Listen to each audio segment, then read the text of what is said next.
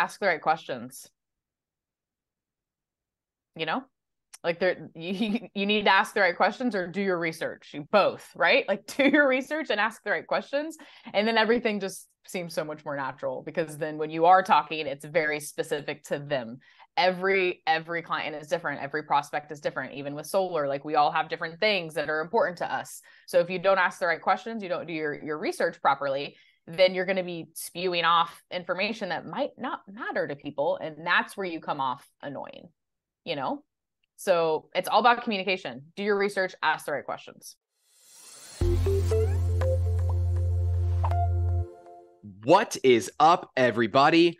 Welcome to episode 53 of Sales Stories in Real Life. I'm your host, Alex Bruschi, and this is the show where professional salespeople share their stories about memorable buying experiences. Today, we've got the one and only LinkedIn trainer, voted one of the top 24 B2B marketers, the CEO and founder of Mod Girl Marketing. Welcome to the show, Mandy McEwen. It's a pleasure having you here. I hear you had a really interesting experience when you were buying solar of all things. What the heck happened there? Thanks for having me, Alex. Excited to be here. Yeah, man, solar is a massive purchase too, right? Like up there. So yeah, it was memorable because it was the biggest purchase I've ever made, right? So that's why it was memorable for multiple reasons. But yes, I can get into it. So circa, let's see, 2020, before, yeah, right after the pandemic, actually right before the pandemic, 2019, my ex and I in California realized we were spending way too much money with PG&E, lovely PG&E, who was, outrageous $500 bills over the summertime, like just ridiculous. Okay. So we're like, we got to look into solar. We got to do this. So we got some solar companies out, had some way over the top sellers that were just annoying, just like way too into it, aggressive, etc. And we wanted the best. So we, friend of a friend that we knew, who knew the owner, sent out his sales rep.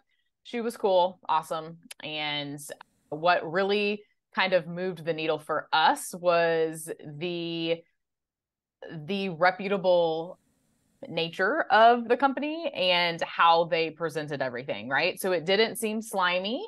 It was like real and genuine. And they showed us exactly like, okay, here we talk about ROI and B2B, right? So here's what you're doing now, what you're paying, here's what you can expect. And everything was very like modern and professional, and their graphs and everything they had. And they were the top of the line. They were the quality purchase, right? So we did our research and we know, who is the best. Super casual. We never felt like we were getting completely sold, not a single time.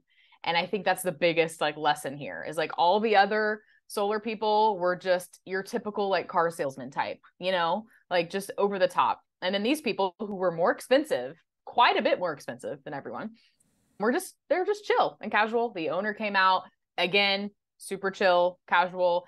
And it was just more of a look, we're the best. we're the best option. We know we're more expensive, but you're going to get better installation. You're going to get better warranty. You're going to get, these things that these other people can't promise you. But for us, it was more of the comfort level, right? And it was a $50,000 purchase. The most expensive bid. We got like 4 or 5 bids. It was the most expensive one. And we went with them, solely because of that experience. So let's start from there. I always love these stories where people go with the most expensive vendor, of course, because common knowledge would make people think that people want a good deal, but getting the cheapest is rarely the best deal. So was it like the most expensive vendor and their most expensive option, right? Was there like sort of a base plan that they had you with, and then they sort of mentioned these other features? So how did you get to that sort of top tier price? Yeah, we actually added more solar panels than they told us we needed.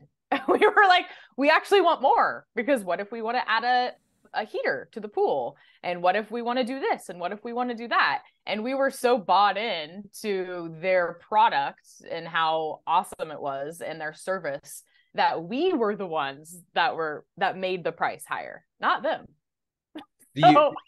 So you voluntarily went for a higher Yes. price and added to the project size because the buying experience was that good. So let's kind of take it all the way back to the beginning, because this was a competitive deal, Mm-hmm. very relatable for many of our sellers, right? Mm-hmm. So some of the folks that you said were coming in kind of slimy, right? Or they were like a little bit Mm-hmm. over the top, and then these folks came in and they had a reputable brand. They, did the best presentation.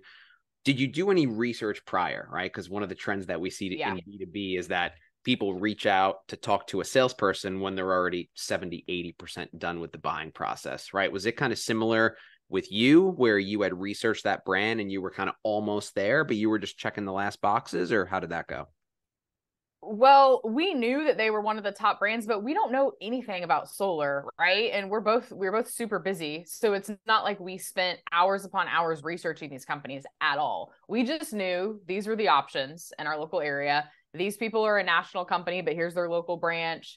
We see these signs in other people's yards. We did the social research by talking to people and see who used to stay away from this company. We heard horror stories, right? So I would say we did more community research than we did like online research, to be honest, and just asking around. And then we knew once we met everyone, then we would do our research online. That's kind of how we did it.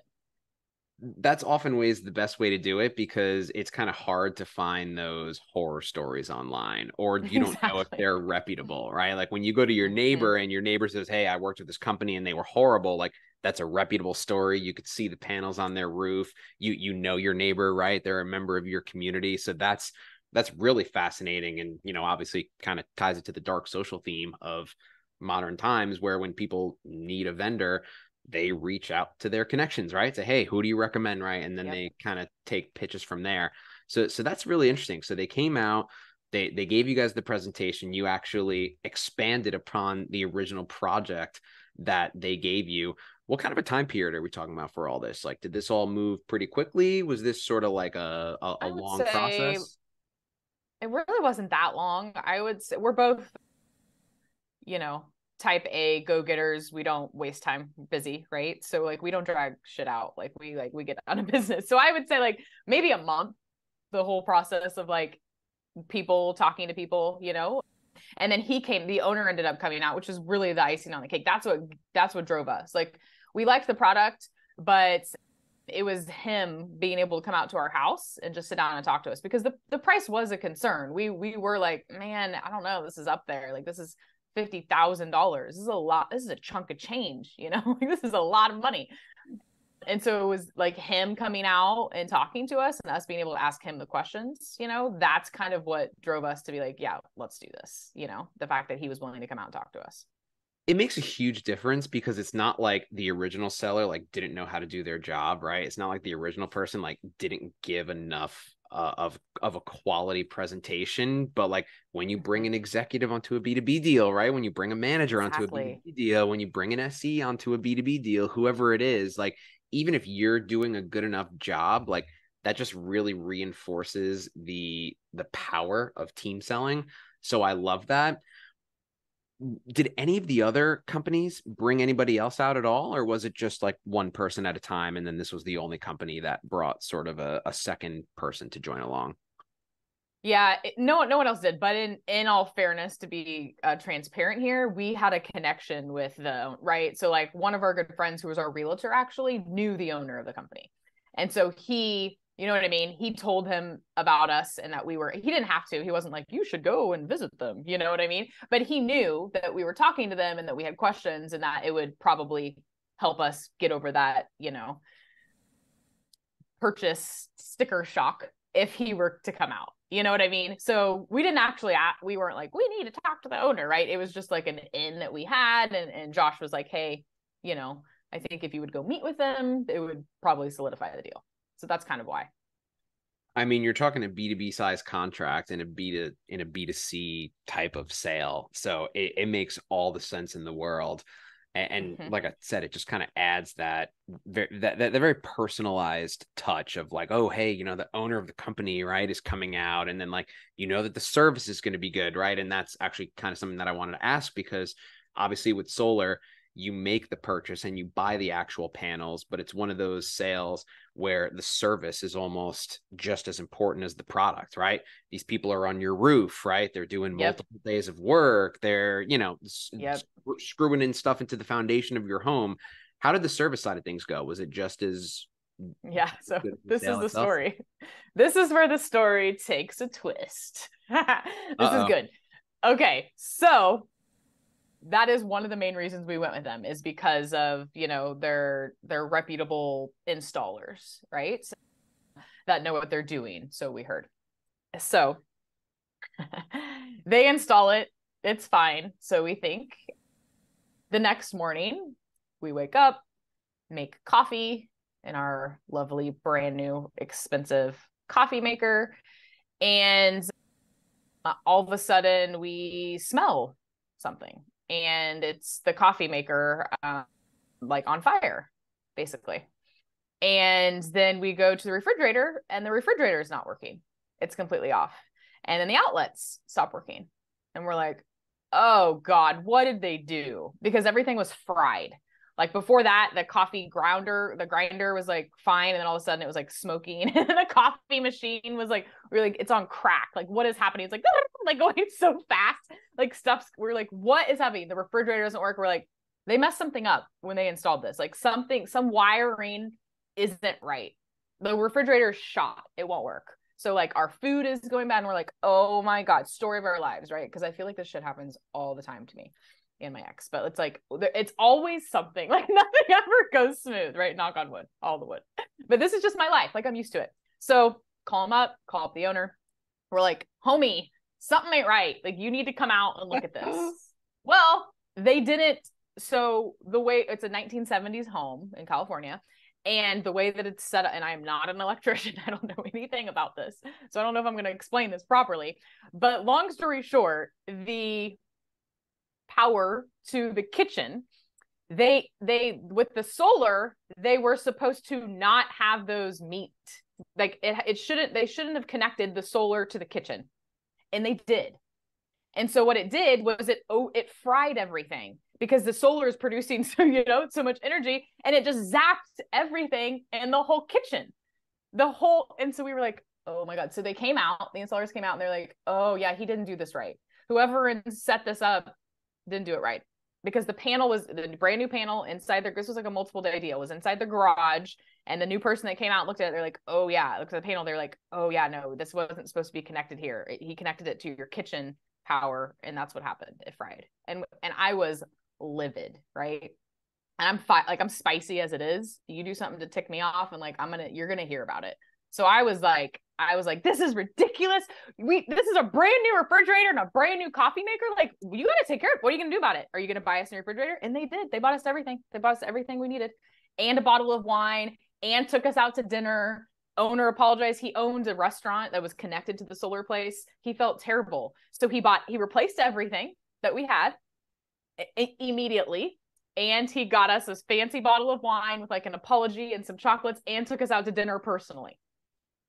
What a way to make up for a horrible situation, right? Like, and he's like, this never happens. This has only happened like one time before in all the years I was like, of course it hasn't. Of course it would happen to us, but thanks for taking care of it. Like, I appreciate it. But at first I was hot. I was like, this is absolutely ridiculous, because I'm trying to run a business at the same time. Like, now I don't have to deal with this. Like, what? But no, he made up for it. So, well, it just like, this is not just a sales lesson. This is like a life lesson, right? Like, you've got a customer coming in hot, right? A friend, whoever it is, right? Like, you got someone coming in hot, and it's like clearly your fault, right? Like, there's no way around it. Like, your worker installed this wrong, and you just fall on the sword, right? And just apologize, right? Like you said, they got you a new fridge, they got you a new expensive coffee maker, and obviously kitchens have tons of appliances. I would imagine it was a good chunk of change to replace all of that stuff. They did it right away. They took you out to dinner. They got you a bottle of wine. So it's just like, going above and beyond in a moment like that just says so much about someone's character, and particularly 100%. Like how much they care about their customers. Like, just even if they would have just replaced everything in the kitchen, not taking you out to dinner, not gotten a bottle of wine, it would have been like, okay, cool, you know, like they reimbursed us, right? But like to take that little extra step above, I imagine meant the world. Yeah, no, it did. Thank God, as they should. You know, like I am over here, like, yeah, that's what we deserve. So keep sending the wine. Send me a bottle of wine every week for the next year. You know what? Send me a pallet while you're at it. Exactly. Exactly. Oh man, but no, they made up for it. That's why it's a really good story. That's what I was like, I have a actually solid story because it's like it's full circle. It's like everything. Like it's great. We're so excited. It's awesome. Your star is awesome. And then it all turns to shit. And we're like, oh God, here we go. But then it's back awesome again. You know, like it was a roller coaster of emotions and experiences here. But at the end of the day, it ended up awesome. And we have like zero bill. Like I don't live there anymore. My ex does though. And literally the bill is like $0, you know, like it does what it's supposed to do. So, you know, mission accomplished in that sense. mission accomplished. For Yeah. sure. Oh man, there's a lot. There's obviously a lot that we could take out of this for B2B sellers, but obviously we can only retain so much information at one time. For our B2B sellers that are still listening, Mandy, and we appreciate you if you are, by the way, what would be the one big takeaway that you'd have people take away from this situation, right? Because every good story has like a high, a low, and a resolution, and this story had all of that. What would be the one big takeaway that you'd leave with the audience? Honestly, I would just say being human and having empathy. Like that's the whole thing, right? Because like from the get-go, everyone was cool and not slimy and not annoying and they were chill and they acted like human beings. And then to follow up with that, showing empathy again, not, you know, not reacting to your angry customers, you know what I mean? So it's just like having empathy and being a good human being and putting the customer first and not worrying about like all the nitty-gritty features and benefits and I got to tell you this and I got to do this and like ditch anything slimy that doesn't feel genuine. So it's like, and this is what I preach all the time in my LinkedIn training when I'm training sales teams. It's like just be a genuine human being. Like treat people like you would in person, like a friend. Like there's no need to be slimy salesperson or weird or awkward or, you know, shoving features down, you know, when we don't need that. Like we just need like this is what it's going to do. You know, this is what you can expect. And then if stuff does happen, like just be an empathetic, good human being and take care of the customer. Like that's like the basics of selling, you know? Definitely. And I'd be remiss to not ask you, since you're training so many teams on this, what would you say to someone who's maybe like struggling, right? And they kind of feel that pressure of like, not necessarily that they need to be slimy because nobody wants to be slimy, but like maybe they're unpurposely being slimy, right? Or maybe they're kind of forcing stuff down people's throats and they just like feel that pressure of whether it's quota or a manager or whatever it is, right? What kind of advice would you give for those folks to kind of let go of all that and go down the path of just selling like a genuine human? Ask the right questions. You know, like you need to ask the right questions or do your research. You both, right? Like do your research and ask the right questions. And then everything just seems so much more natural because then when you are talking, it's very specific to them. Every client is different. Every prospect is different. Even with solar, like we all have different things that are important to us. So if you don't ask the right questions, you don't do your research properly, then you're going to be spewing off information that might not matter to people. And that's where you come off annoying, you know? So it's all about communication. Do your research, ask the right questions. That's the one thing I always say is like, it's the one skill you could never get too good at is like answering good questions because you have no idea what the other person is willing to tell you, excuse me, is willing to share with you if you're not asking questions in the right way. There's a right and wrong way to ask a question. You could legitimately change 0 words, change the tonality, and you get a completely different response. 100%. You could change one word of a question, right? And you get a different response. I'll give one quick example just because it's so relevant. I remember when I used to call into gatekeepers, I would talk to gatekeepers and say, hey, is John around, right? Or is Mandy around, right? Whoever. And then I changed it to, is Mandy around today? And then I would get stuff like, oh, Mandy's traveling, right? And she'll be back next week. Or, Ah, hey, Mandy's in a meeting right now. Her meeting is done at 11, right? Like just those little tiny tweaks, you have no idea how much more information you can get. I love that. That's a perfect example. I'm so glad you brought that up, Alex, because it is all about how you ask it and the little tiny tweaks that you can make, tonality, words, etc. So that's a good reminder. I love that today. So fascinating. That's all it takes. And part of that comes with experimenting too, right? It's like doing it Yes. hundreds of times, right? And then you Yep. realize, hey, when I add this, I noticed that people are a little more open, and then you keep going down that way. And it's like you have to constantly experiment, but you have to also kind of like find a routine that works for you. So it's almost like you need like a little bit of a ratio, if you will, right? Like kind of like Mm-hmm. 80% find your thing, maybe 20% like experiment with a little tiny tweak, Experiment. right? Don't change everything, Yes. right? Like little tiny tweaks and then realize like, oh, that direction is getting me more. Let me keep going that direction. Or hey, that direction is no good. I'm going to stop going that direction and go another direction. Would you have any sort of stories based on that of like just experimenting or little tiny question tweaks or anything that sort of comes to mind to you? Yeah, I feel like everything in sales, like a lot of it is experience and experimenting with different things, right? So for example, even like I'm big on video prospecting messaging now, right? And we're starting to get more into that. Like obviously I'm doing that myself for my own business, but also for, training teams on it. So little tiny things like that, instead of just like sending the video like in the message or email and just like blank, like literally like saying like, hey, Susan, I sent you a quick video, to follow up on our chat last week. Or if it's some like adding context and then like even like what do I say in that context and experimenting with that, right? And so it's like little tiny things like that I'm always testing out, and just like video and audio, and like what people are responding to and what I even say in those and how I start the video. And like when I do that, like do I wave like in the, because they see like the preview, like we use Magnify and they see the preview of me waving or doing the shaka since I don't know why, like a nerd, it's like little things like that I'm like, oh shoot, this works. I just got everyone to respond to me within like 24 hours. Sweet. I'm going to start doing more of this, this is my life, like constantly. And so we kind of use me as a guinea pig too with everything, LinkedIn content, prospecting, videos, messaging. And so I'm the one who's like, I'm the experiment. Mandy McEwen is the experiment. We're going to try everything. And then we could take it to our clients and be like, hey, we found this, So this is my world. Yeah. I love it. I live for this stuff too. Just trying new things all the time. If you told me someone is going to put guinea pig and shaka in the same sentence, I'd have said no way in hell. And here we are. You did it. So you kind of like hit the like little Yes. like sales stories in real life Scrabble bingo card there. That's what I'm Mandy, here for, man. this has been absolutely fantastic. I know that you have a lot you're working on. As you mentioned, you're doing a lot of video prospecting content on LinkedIn. You're making a lot of content on LinkedIn in general. Why don't you plug some with the audience before we jump?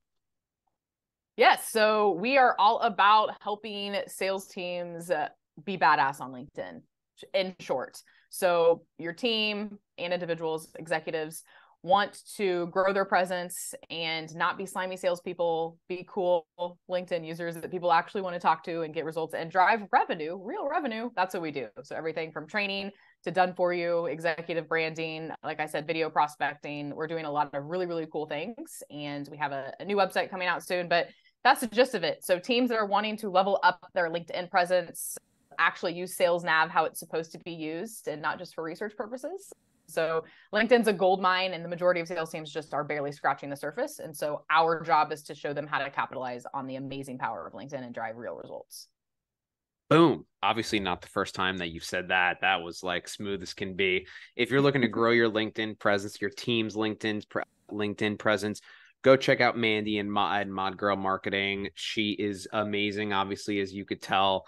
Mandy, thank you so much for taking the time today to be on the show. I know that you're in Hawaii, and I'm extremely jealous of that. So I will throw up a shaka for us too. Sales Yes. Stories in Real Life, fam. We will see you next week. Cheers.